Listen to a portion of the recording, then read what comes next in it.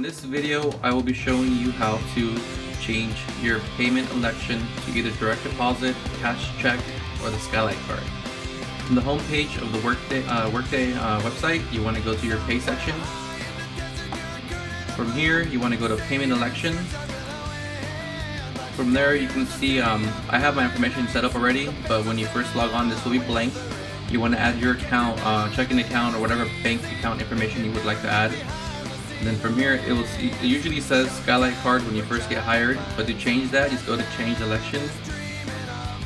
From there, you can choose the payment type you want. Just click on this little box here. It'll prompt you to either do check, direct deposit, or pay card.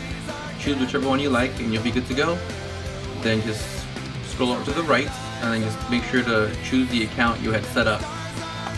You click on that.